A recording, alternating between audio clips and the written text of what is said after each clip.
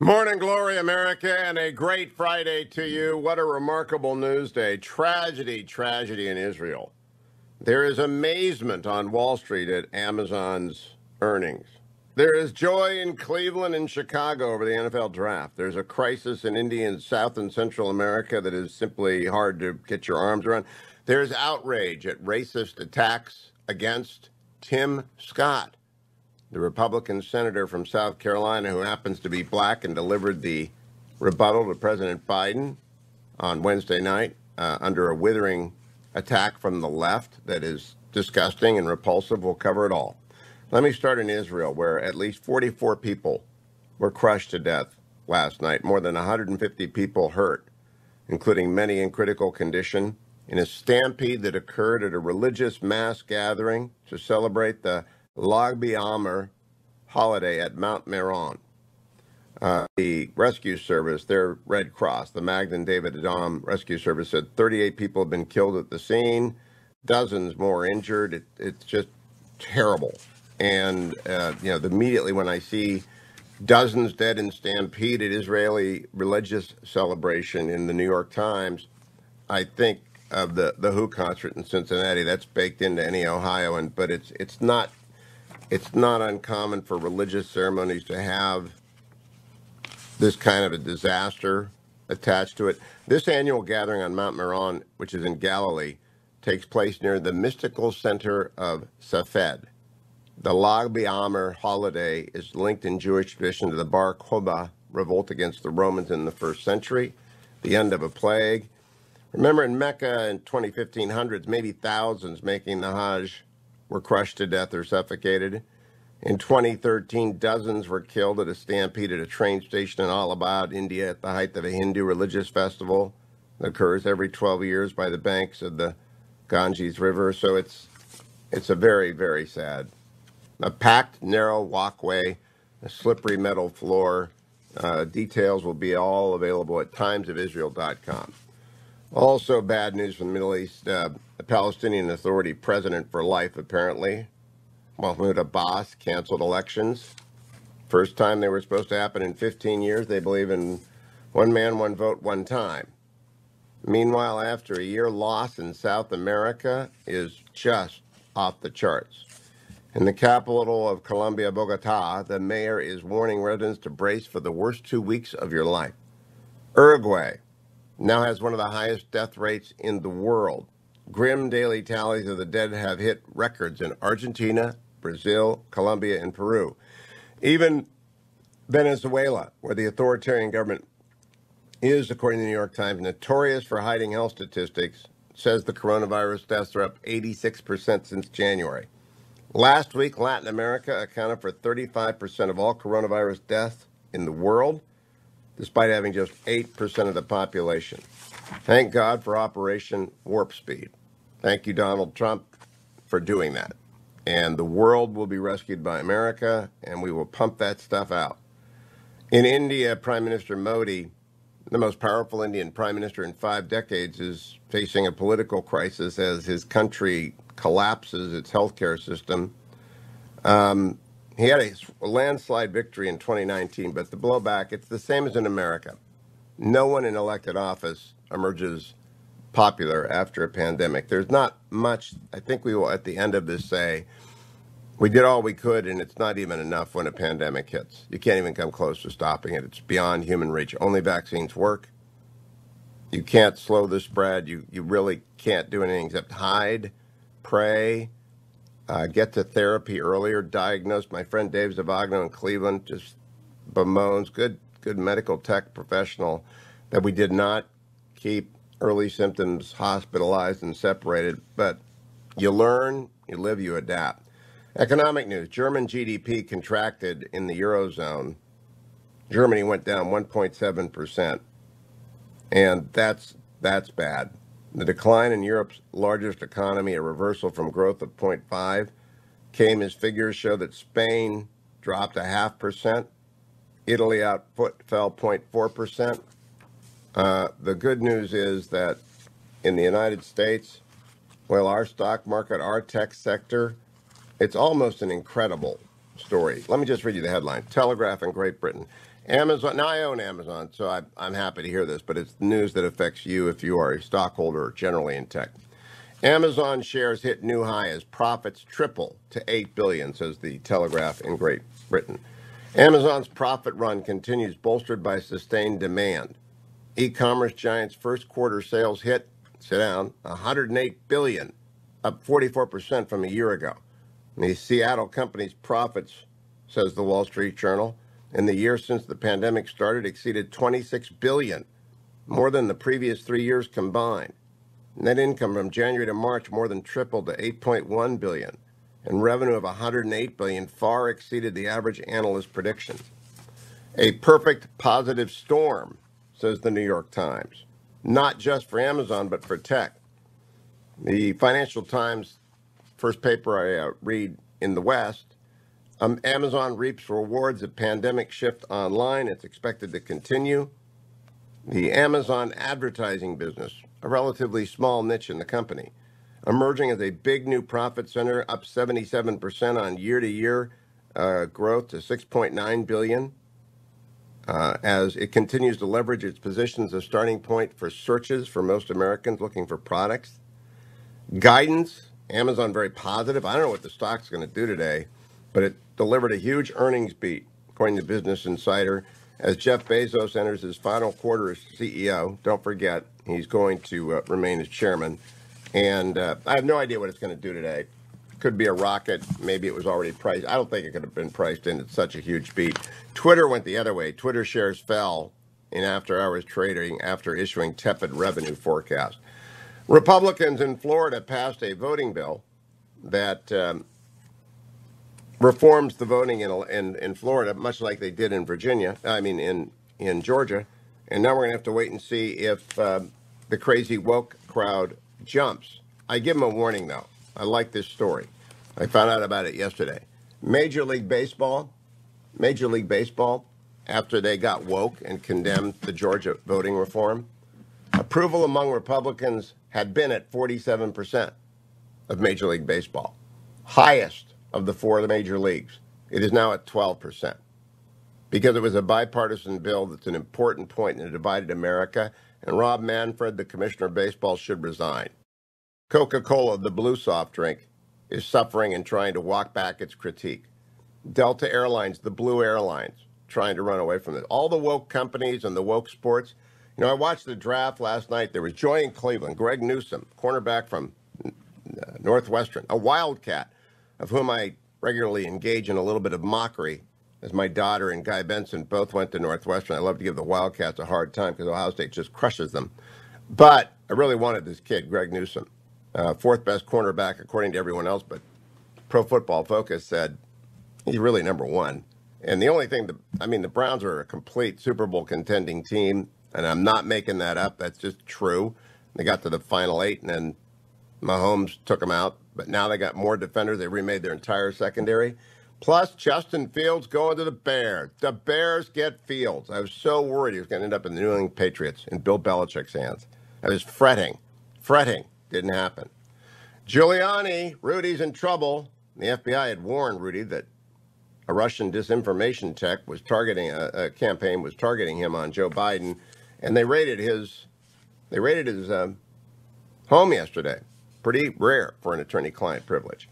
Then I played for you yesterday Senator Scott's comments after the State of the Union. Marvelous speech. Senator Scott gave a marvelous speech. Did not know he was then attacked by racists for being a racist on the web. It was really horrific stuff. And I'll play a couple of this when we come back. Here's Sonny Hostin on The View. Cut number 1, talking about Tim Scott. I was disappointed that he said America is not a racist country without also talking about the systemic racism that is plaguing this country. I mean, why was he chosen to give this rebuttal? He was chosen because he is the only black Republican senator. He is that person. He is the person that Republicans want to put out front because of the problem of racism in this country. And he knows that. No, Sonny, you're kind of nuts and dumb. He was put out because he authored the police reform, which Democrats blocked with a filibuster for political reason. The country is not systemically racist. And when you say that, people know The View is just parroting the woke elites, and we're tired of it. Coming right back on the Hugh Hewitt Show. Let me tell you, friends, I was telling you, Tim Scott attacked as racist by radicals and people on TV. This is what Tim Scott said at the end of his speech. Original sin is never the end of the story. Not in our souls and not for our nation. The real story is always redemption. I am standing here because my mom has prayed me through some really tough times. I believe our nation has succeeded the same way because generations of Americans in their own ways have asked for grace and God has supplied it. So I will close with a word from a worship song that really helped me through this past year of COVID. The music is new, but the words draw from Scripture. May the Lord bless you and keep you, make his face shine upon you and be gracious to you. May his presence go before you and behind you and beside you. In your weeping and your rejoicing, he is for you. May his favor be upon our nation for 1,000 generations and your family and your children and their children. Good night and God bless the United States. Tim Scott pulled that off. That's hard to do because it's sincere. He's a man of the gospel. He is a genuine believer. Joy Behar, bitter, woke, leftist, representative of the whole crazy left-wing lurch of the Democratic Party, said this in response yesterday on The View. Cut 13. Bipartisanship is an obsession with the Republicans right now, that Biden is not reaching across the aisle, okay? And yet, when he says, Biden, we're on track to cutting child poverty in half, you look around that chamber and nobody on the Republican side is standing or clapping. Does that mean that they are for child poverty? When he says that he wants clean water and Kevin McCarthy is sitting on his hands and not reacting, does Kevin McCarthy like dirty water? Maybe he should, campaign on that. Dirty water for everybody.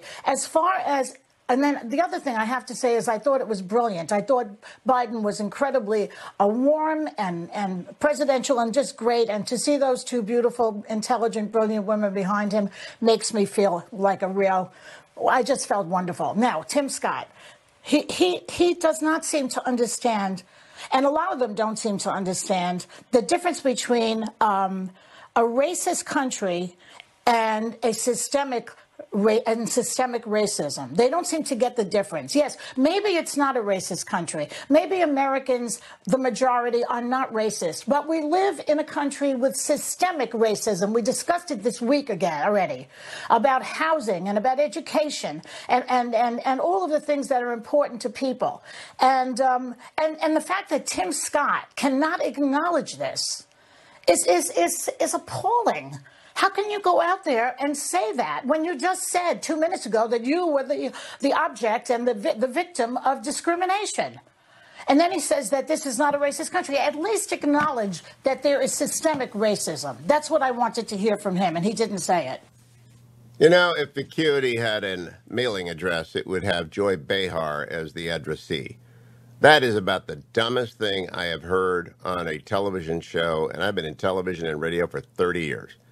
I would love for her to come on this show. I would be the most gracious host. And I would just ask her questions, because if she has opened a book in 30 years, I'd be amazed.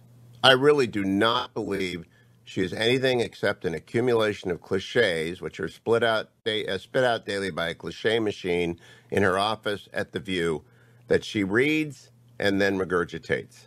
I don't understand how people can attack Tim Scott. This country is not systemically racist.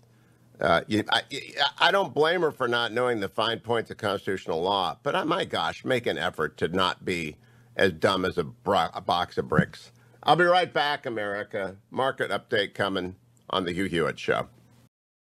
We really should say goodbye to Hollywood on the Hugh Hewitt Show, given the Oscars rating. Joined by the official movie critic of the Hugh Hewitt Show, Sonny Bunch, co-host of Across the Movie Aisle, and he may have been one of the very few people who watched the Oscars. Anthony Hopkins didn't even watch the Oscars. I've already done my rant on overproducing, Sonny, on how they guessed wrong and screwed up the show, and it was a terrible day for movies. But in the week since, any other thoughts on the Oscars debacle? Well, it's interesting, Hugh. I don't have a huge problem with the way the order shook out because, all right. So let me just explain what I mean here. So for people who did not watch, which is everyone who was listening to this probably, Yes. because the show did fewer than 10 million people in the ratings. It was a huge disaster, down 60% year to year, lowest rated show ever. If you look at, there's an interesting chart that's floating around about the award shows ratings, the Grammys, Emmys, Oscars, et cetera. And they're all up and down, and they're all kind of in sync with one another from year to year. And what's interesting is that this year they have all kind of converged at a point that is between 9 and 10 million people, more or less. Basically, all three award shows are right in that zone. Which is interesting to me. It suggests to me that there are 9 to 10 million people out there in the country who watch every award show, no matter what is nominated, no matter what is going on in the world. So the Oscar ratings being down this year are not shocking to me. It's a weird year. The number of movies released is very low. The quality of movies released, we can argue about that. But the simple fact of the matter is nobody had seen them. So Yeah, what I heard on the Ruthless podcast yesterday, their Hollywood correspondent told me something I did not know, which is that all of the stars, celebrity women, posted pictures of their dresses on Instagram before they walked the red carpet. I mean, isn't that half the deal, to see the glamour? And if you've already got it, why watch? Well, I mean, I think that's been going on for a few years now. I mean, it's not like people are debuting things on the red carpet anymore. Okay, I didn't know that. I thought it was new. This year was more in that vein for sure because there were just fewer stars there because there were fewer people there. But B, I do think this has been going on for a little while. But all right, so I will defend Steven Soderbergh and the rest of the producers and their decision to muck about with the order of the show, both in terms of intent and execution. So the intent, right, is we basically all knew what was going to win Best Picture and Best Director, right? Chloe Zhao was going to win, and Nomadland was going to win. Everyone kind of knew that was coming. So they wanted to end the show on an emotional high note. People weren't 100% sure, but thought that Chadwick Boseman was going to win. Chadwick Boseman, of course, died sadly young of colon cancer last year. So, the idea was somebody would come out and give a big dramatic speech for him. And instead what happened was Anthony Hopkins won in a shock. The person who was giving him the award, Joaquin Phoenix, is notoriously awkward at awards shows. He hates them. He hates the whole thing. And so he kind of just was like, all right, that's the end of the show, and kicked it to commercials, and the show just ended. And it was almost like watching a 1970s new Hollywood movie where the least expected thing happens, and it is kind of shocking and dramatic, and then it just ends, and everything ends. And so I actually kind of liked it. I don't know. Maybe this is just Sonny, that's a critic's take. Let me give you the producer's take. I did a rant. I'm not going to repeat it about this because I've done thousands of live events in my 30 years in broadcast and television and radio. Thousands. And the deal is the show is the show is the show. Don't mess with the format. Get to the stuff. Stick with the formula because people expect it. But if you're going to do something that radical, make sure you got your backup plan. Anthony Hopkins, who is 83 years old, said, I'm not going to win. I'm not going to go to one of your London studios. I'll do it by Zoom. And they turned him down. So they went to bed. So that is hubris. That's why it ended that way. It would have been a wonderful note. He would have paid tribute to both. I mean, he would have done it. Yes, but Hugh, the Zoom acceptance speeches for every other Academy type show have been so terrible. I mean, look, I understand that. You know, you want to have a speech to close the night, except if you let Anthony Hopkins do it, then you have to let everybody else do it. No, that's not true. You get to Anthony Hopkins is 83 years old. He's 83 years old in COVID. You can't start making He's exceptions afraid for of people. Andrew Cuomo. Everyone's gonna want to do it. He's afraid of Andrew Cuomo. So all right, I got a question for you. Have you watched Gang of London yet? I've not because again, it's on AMC. I don't have AMC. Oh, 5 stars. Okay, what do you reckon? There's nothing for me to see in the theaters this weekend. Nothing. They even pulled The Father. They pulled it. Did you go see Mortal Kombat last weekend, Hugh? Yes, I did. I went with my boys, and they said it was nostalgic, and that there's some phrases like "I own your soul" that they found very funny. I thought it was rather jarringly violent, but apparently the game I allowed them to play without much adult supervision is that amazingly violent. And if you've played the game, they enjoyed it, and I just thought some of the it didn't make a lick of sense to me because they never had like you said last week, they never had the tournament. Mortal Kombat tournament in a Mortal Kombat movie. So how's that supposed to work? It is basically as violent as the game. So this is true. You have let them watch mind warping or let them play mind warping stuff for years and didn't know because all I wanted them to do was turn it down. I thought it was like Madden football, and it wasn't. So bad on me. So this weekend. On Amazon Prime, there's a new movie called Tom Clancy's Without Remorse. Oh, is that this weekend? Starring Michael B. Jordan, written by Taylor Sheridan, who reader or listeners may remember as the writer of Hell or High Water. He wrote Sicario. He wrote and directed Wind River. One of my favorite working writer-directors right now. And, of course, he does the show Yellowstone, which is like the biggest hit on TV, so he's the showrunner on that show. So Taylor Sheridan, I love. He wrote this, but it is directed not by Taylor Sheridan. It's directed by Stefano Sollimo. And Stefano Sollimo is an Italian TV director, Hugh. And let me tell you, the problem with this movie is that it feels like an episode of an Italian TV show. It is not. It's slow is not the wrong word. It's an hour and 40 minutes or so, sans credits.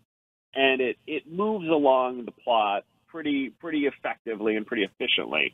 It's not slow. It's just flat and boring and dull.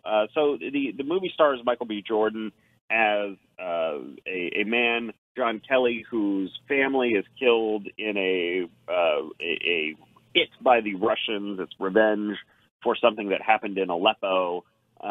Without getting into too many details, he has to figure out who is behind the killing of his wife, his very, very pregnant wife, and their unborn child.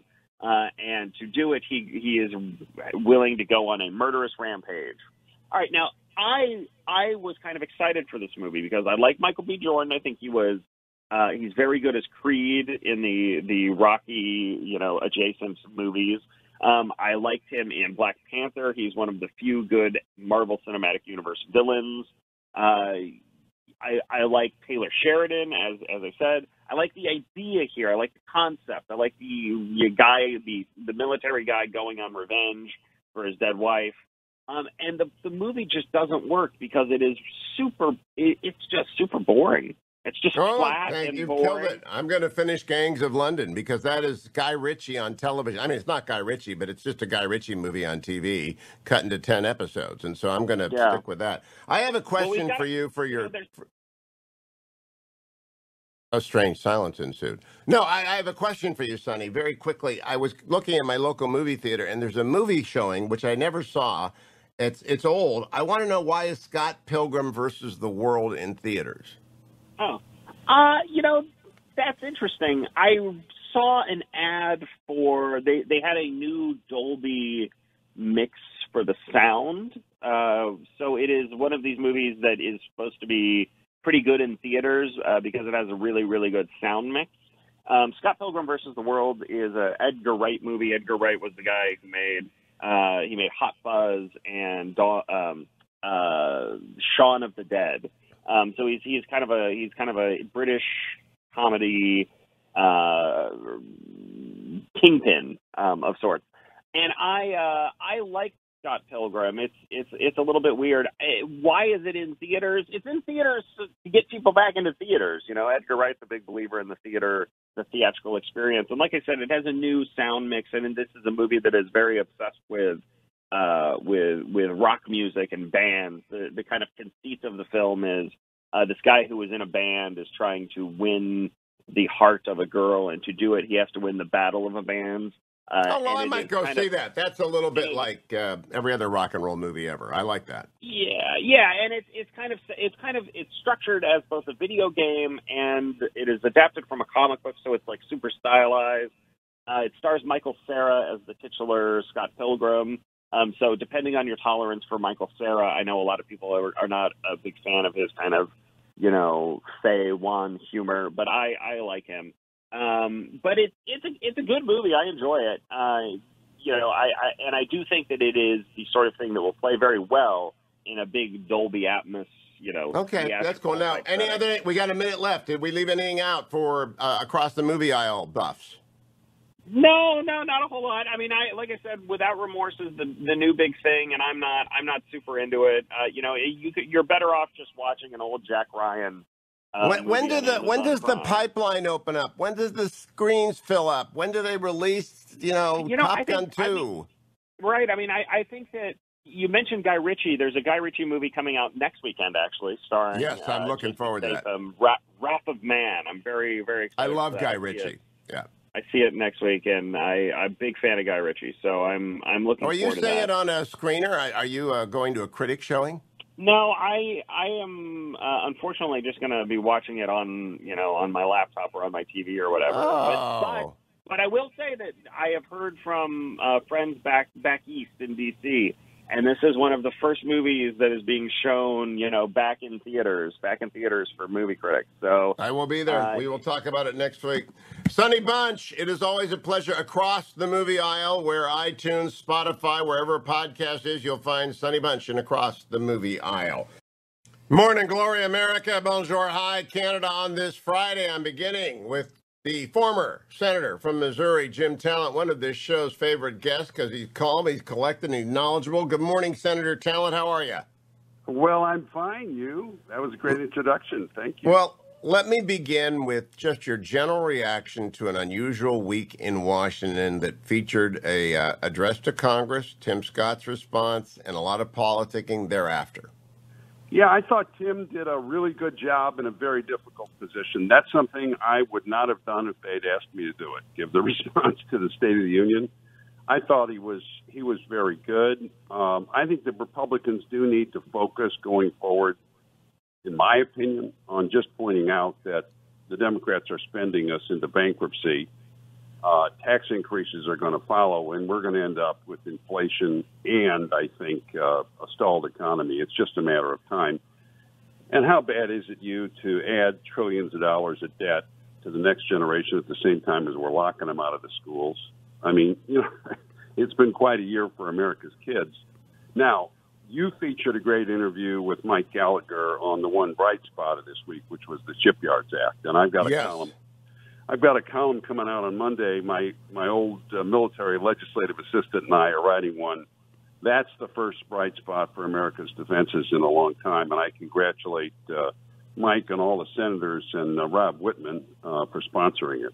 Now, I've got to ask you about it, Senator Talent. I like $25 billion for the 4 Navy yards and a few other yards, but the repair facilities in America, talking to our friend Captain Hendricks yesterday, he said, woe is me, this is good, but the repair facilities are not getting what they need if we're going to keep these ships afloat and repaired and out to sea. I would just like to see them triple it and endow every state with $1 billion from which they can use the interest for defense infrastructure. I mean, really endow that. Yeah, you and Jerry are certainly pointing it out along the right lines, and we say in our column, they should also set aside some money to add to the shipbuilding accounts to buy a particular class of vessels. We propose 24 frigates. Look, I'd like to see the Republicans, and this could be done on a bipartisan basis, turn a huge portion of this infrastructure bill into a defense bill.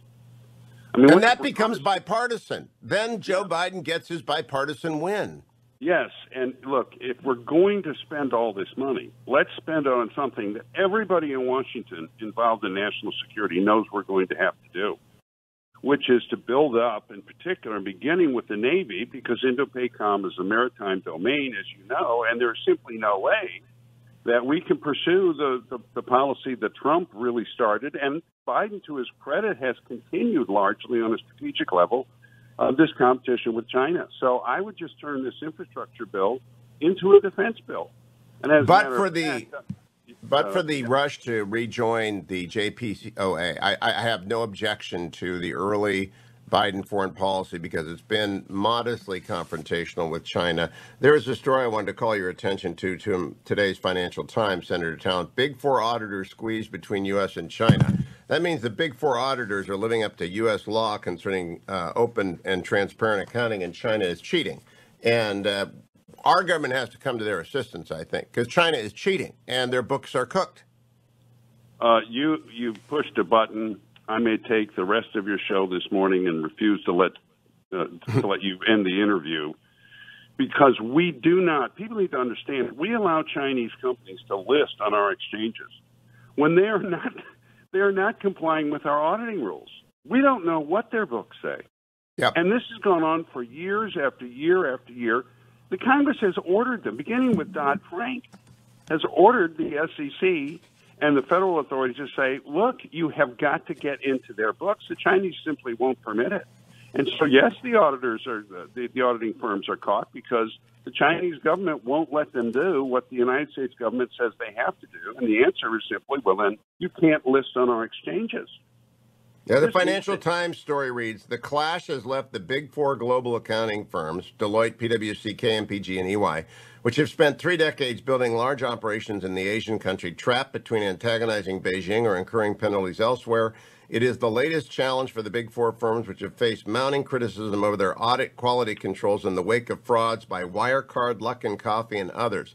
They have been threatened by regulators who want to rein in their oligopolistic practices in their global business models. They ought to be sued, Jim Talent. If they're not going to do it, they ought to be sued. Right, and I tell business leaders all the time, because they all, and I understand it, you know, they got this big market in China they want to appeal to. They're going to get caught. This competition is going to continue. It's going to continue at a higher level, and they're going to get caught between these two governments just purely from a business proposition. They need to reevaluate whether they want to do all this business in China. I mean, I'm just telling you, it's a very risky environment for them. And do you remember the Sopranos? I don't know if you ever watched The Sopranos, Senator Talent, but they always had auditors who, you know, they were cooking the books, right? They were hiding the money. They gotta launder the money. That's what they're doing. They're just helping China launder their money and hide their debt. That's right. And the chickens are going to come home to roost at some point. I mean, again, we have regulations. The accounting people, the SEC, that our companies have to follow in order to be public, in order to be listed on the exchange. The Chinese simply won't do it. They won't let us look at the auditors look at their work papers. In other words, you have to take the figures that they give you, and then they're listed on the exchanges, and people buy them and invest in them, thinking that they're regulated the same way other companies are, not just in the United States, around the world, in terms of their auditing reports. And they're not. Boy, the SEC should crack down on that. They really should. I mean, they should just bar them from doing business with China, which brings me to the last foreign affairs story. Javad Zarif indicates he had no knowledge of covert Israeli strikes before former Secretary of State Kerry provided him with the information. New details that contradict the State Department's recent defense of Kerry. Quote, Kerry told me that Israel had launched 200 airstrikes against Iran, Zarif. You didn't know? Asked his interviewer. No, he replied. This story either is exploding or going away. Which one? Well, you know what, it's hard to tell at this point, because now what's happened is, I would say it's more likely to explode, I would guess, because now the State Department's credibility is also on the line, because they backed up Kerry and said, look, this was all public source. You know, the problem is, and you mentioned it in your interview with Oren, with Ambassador Oren, you know, the issue here is Kerry thinks you can build a lasting Middle Eastern peace around a partnership with Iran. It's one of the craziest things that I've ever heard of, but that's what he thinks. And so he's treating Iran like it's an ally. And, you know, we saw what happened when Obama tried to do that.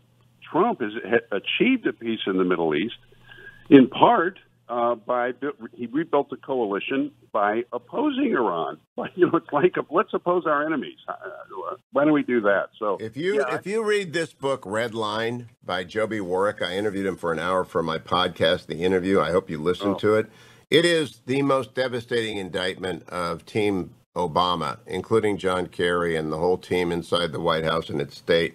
It breaks your heart. 500,000 dead Syrians. Everything we did was wrong for 8 years in Syria, Jim Talent. Everything. Everything. Last question. They not only managed to screw up that part of the world, but completely undermine American credibility by the way they handled in the rest of the world, by the way they handled the whole Red Line issue. That's it, and that's what the book is. It's not a partisan book. It's Joby Warwick, 2 Pulitzers, Washington Post. So I got to ask you about the tax package. I don't think this gets through because stepped up basis, because of capital gains, because we have a recovery underway and the economy is fragile. What are they thinking? Have the Democrats lost their mind politically? They're like sacrificing district after district in homage to AOC and the squad. Yeah, I'm waiting for some of the people in the reddish and purplish district to say, I'm talking about in the House, that I'm not going to keep voting for this stuff. But, you know, they did the same thing in 2009. I mean, they all went, the speaker, I got to give her credit. I mean, she pushed them to vote for all this stuff. And then they took a bath in 2010. So, I'm waiting, particularly now in the taxes. You're right. Stepped up basis, capital gains tax increase. And by the way, when they try and increase the death tax, go back and look at the numbers. They never collect more money. I mean, they assume that people are not going to change their behavior when they change tax rules. And, of course, that doesn't happen. People simply plan around it. And the blue state Democrats are insisting on the return of state and local income tax, which will create a 2-tiered system. The blue states will be winners and the red states will be losers. Well, maybe I think everybody's going to lose under this. You know, you're spending enormous amounts of money raising taxes. What do you think happens to the economy? I mean, we'll see. In 2022, they are asking for a red wave. Again, another one. Jim Talent. Follow him on Twitter at Jim Talent with the Bipartisan Policy Center. One of the smartest guys around town. I'll be right back, America. My number is 1-800-520-1234. What do you think of the week that was? 1-800-520-1234. Connection to the Hugh Hewitt Show. Back, America. It's Hugh Hewitt. Coming up, the Hillsdale Dialogue next hour with Dr. Larry Arnn, president of Hillsdale College. I'm joined now by Seung Kim of the Washington Post, ace reporter at the White House. She covers Congress as well. Good morning, Seung. How are you? Good morning. Thanks for having me. Can you believe that we went to 90 degrees this week? Honestly, I leave California and 90 degrees and humidity comes back. I just cannot believe Virginia sometimes. I don't know about this place. Seung, you cover Congress pretty well. You know Senator Scott pretty well. One of the most decent, honest, generous-hearted, sincere people I have ever met in the Congress, and he's under attack by Joy Behar and all sorts of people. What is going on here? I did not expect that. I expected a lot of partisan clashing over taxes, but I did not expect a personal attack on Tim Scott. Well, a lot of it's stemming from his pretty well-received rebuttal to President Biden's joint session speech to Congress on Wednesday night. Tim Scott was selected by the Republican leaders to deliver the GOP party's response to it, and I think one line that got a lot of attention was Senator Scott's line that America is not a racist country, and I think that's one particular line that's gotten a lot of attention, and Vice President Kamala Harris responded to that the following day when she was doing a bunch of interviews. She was asked about that line, and she said she also said that America is not, inherently a racist country, but that that there are systemic problems in the systems of this country that needs to be solved. So that's kind of the argument that many Democrats have been making. But obviously, as you point out there have been others who have been making the argument or who have been taking the argument a lot further. There have been offensive comments about Senator Scott that have been circulating on social media, and it's really kind of set off this another kind of tense argument about race in America. And Seung Min, tell us what you know of Senator Scott. I assume, given your 24/7 coverage of Congress for so long, you've had occasion to talk to him. I have. When he was first appointed, I went to a fundraiser for him in L.A. back before NBC days, and I could write checks, and I wrote him a check. I'm just blown away by the guy. What do you think of him?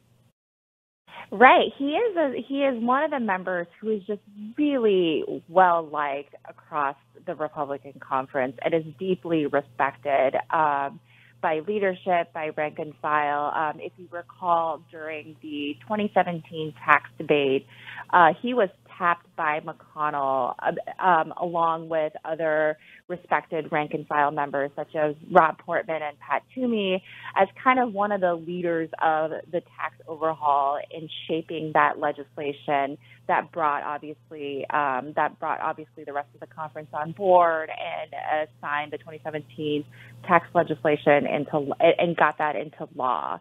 Obviously is very well respected as the point person for the GOP when it comes to race issues, and they know he has earned a lot of trust within the conference, and they know that if he gets on board with a certain piece of legislation, that the rest of the conference can really go ahead and go along, which is why it's really important that he is the lead negotiator for Republicans right now on policing legislation. He knows, and for Republicans, Senator Scott knows the problems that need to be fixed, but he knows how to go not far enough. And I think if there is a deal to be had with, between, Senator Scott and Democrats who are Cory Booker and Karen Bass on the Democratic side, they know that this will be a deal that Republicans can trust, which I think is a really valuable role in the conference. And I want to point out as well that Senator Scott has been sort of a key voice within the conference for when a nominee from the Republican side during the Trump years simply did not live up to the standard he expected on matters of race. He would not allow them to advance. I mean, his credentials are very solid. And so I put him now I moved him up to Tier 1. In Tier 1 for 2024 now, and this will change, it's very fluid, is Chris Christie and Tom Cotton and Mike Pompeo and Ron DeSantis, and I moved up Tim Scott. I said, wow, that's a different kind. He's not as combative as the other four, but he's awfully persuasive. What do you think? So he has been talked about for national office occasionally because of his sterling political talent, but obviously the speech Wednesday night kind of catapulted his profile even more. And I believe he was asked about this, whether he would have presidential ambitions, and he said that he hasn't even considered running for president of his homeowners association. I think president of the United States is obviously a more interesting job than leading your local HOA. But he hasn't been, obviously he has a political talent that has put him in the conversation. He hasn't been making kind of, even quietly, the type of political apparatus moves to build a network that would support a presidential campaign. But obviously he's going to be talked about for the next couple of years. Write it down. He's going to be on the ticket. Top or bottom. I said that about Kamala Harris about the same time in the cycle 4 years ago. He's going to be on the ticket. Seung Min Kim, good to talk to you. I'll be right back, America.